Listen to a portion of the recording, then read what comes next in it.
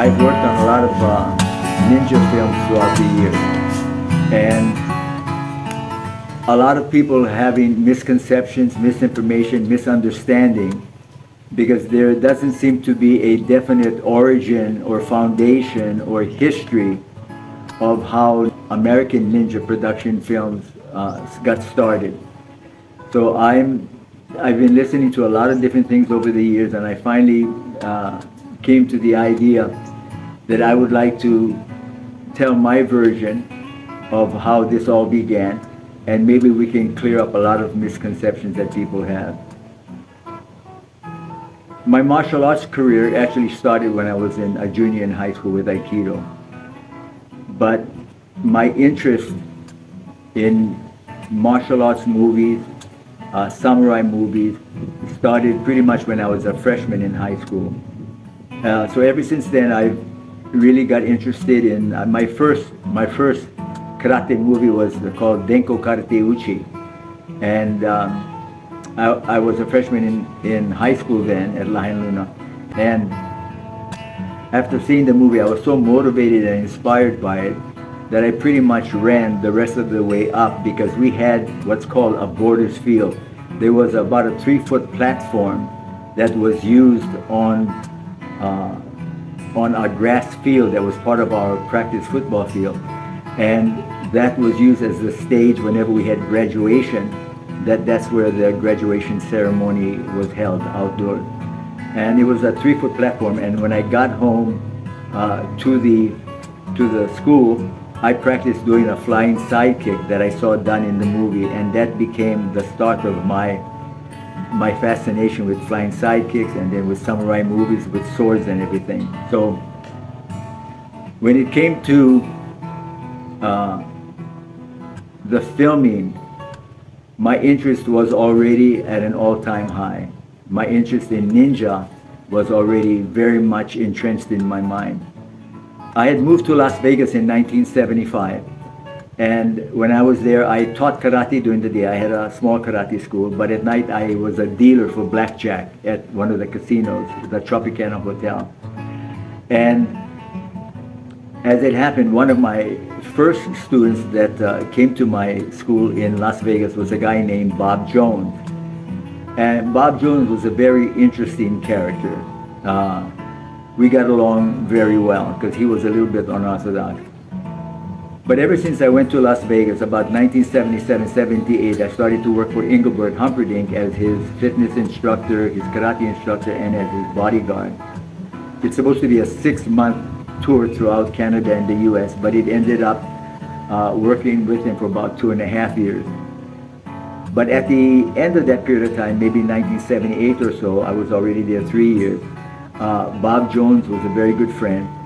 And one day he kept telling me, you know, Mike, you don't belong here in Las Vegas. This is not the place for you to live. He said, really, what you should do, I've heard of all of your ideas and the things that you've done and what you'd like to do. And I really think you should move out of Las Vegas and go back to Los Angeles and write this script you were telling me about. So I said, yeah, maybe someday. He said, no, you're the one always talking about positive attitude and do it now and everything. So I'm coming back to you with your own words and say you should do it now. You should leave Las Vegas. Well, that went on for about another 6 months. He's bugging me all the time. Then one day he came up to me and he said, Mike, listen, I'm having a surprise birthday party, actually. It's kind of like a surprise. I know it. It's my birthday, and I'm going to have it at my apartment tonight at about 7 o'clock. So I'd like to invite you for you to come to it. So I said, sure, I'd be glad to. But I was thinking already, even before I went there, I was showering at home and decided to go a little bit early. And I was thinking, oh, wait a minute, it's not Bob's birthday. I wonder why he said that, you know, that's not like him. So anyway, I went to his apartment. On the bottom floor, I looked up to where his apartment was on the 2nd floor. And there was no security light outside the doorway. Where he's a very big guy on security and personal security. So I was wondering why the light was on. And it was dark, and I couldn't see any lights coming through the drapes or anything like that. So I hesitated about going up, thinking he wasn't there. Then another part of me said, oh, just since you're here, just go up and check. So I walked up, and just as I was approaching the top of the stairs, I called out his name several times, and there was no answer. And I was going, huh, that's really weird.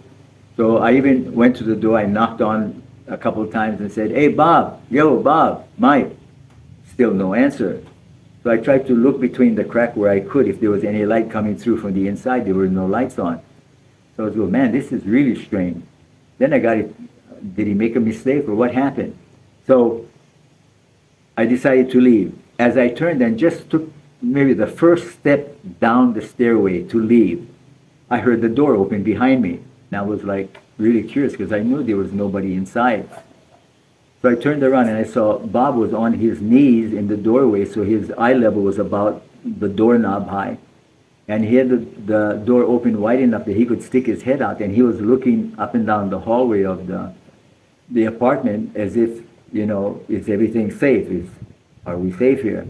And even I did the same thing. I kind of mirrored him and it was like, what's going on? I said, what's going on, Bob? What's up? And he said, come in here.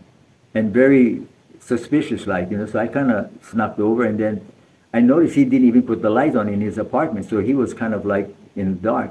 But as I approached him, he stood up and turned his back to the door jamb and opened the rest of the door. And just as I approached the door to step in, he switched on the light. And there was a chorus of voices that said, safe trip. And there were a group of guys, about 4 guys, kneeling on the, or sitting on the floor in a circle. And in the middle of the circle, there was my name spelled out in $100 bills, Mike Stone. And then I said, Bob, what is it? What's going on? He said, well, Mike, I couldn't keep a secret, to tell you the truth, so I'm sorry, I had to tell them. And I was really confused what he's talking about. I said, what do you mean you had to tell them? I said, you know the secret that you told me not to tell anybody? I said, and what was the secret? He said that you're moving back to Los Angeles. I said, really? And he said, yes, so we all decided to get some money together as a going away gift. So this is our going away party for you. And I was just dumbfounded. So this is Bob Jones. So in the next couple of weeks, as I was preparing to honor his deal to leave Las Vegas, I moved back to Las Vegas. But before I left, we had a conversation. I said, listen, he said, Mike, go back and write your script.